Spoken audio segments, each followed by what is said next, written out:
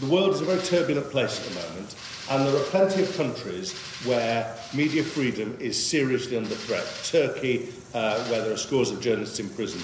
China and Russia, where media freedom scarcely exists. When the UK government points out to those regimes the shortcomings of the way in which they treat the media, they have one answer: Julian Assange. If you're doing that to Julian Assange, why shouldn't President Erdogan lock journalists up? Why shouldn't Putin have his entire media in a complete straitjacket?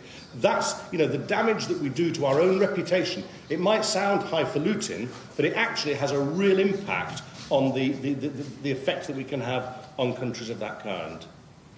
And Jennifer, and then I'm going to come straight to you. Jennifer, Niels Melzer, the UN former rapporteur on torture, wrote a whole book on the Assange case. And picking up from what Stella just said, there was a lot of illegality catalogued in the book. How did we get to this spot now? And apart from the appeals that you just mentioned, how much longer, how many avenues do you see to right this wrong? Well, it's correct to say there's been, as we argued in the case below, there's been a huge amount of abusive process in Julian's case. There's been the seizure of legally privileged material from inside the embassy. There's been unlawful spying on him, on us as his legal team, on his family. There have been unlawful plots to assassinate and kidnap him. It is hard to imagine a case having more abusive process and injustices than this one.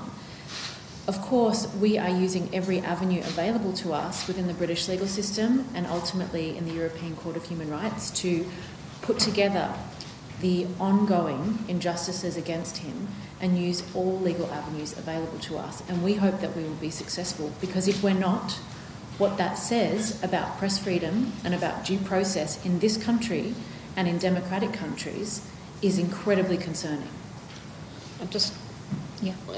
To add that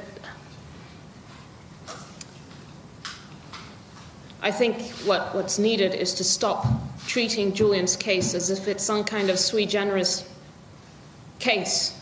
This is now going to the High Court.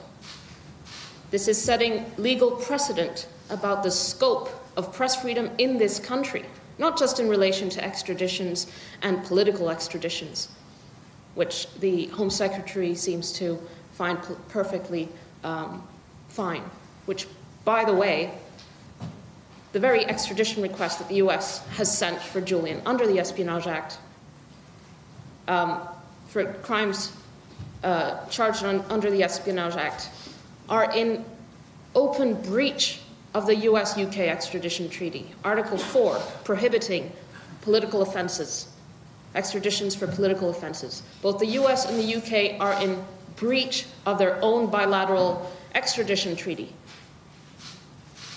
So what is decided at the High Court about the equivalence between the Espionage Act and the Official Secrets Act as it operates right now, that affects all of you and your colleagues.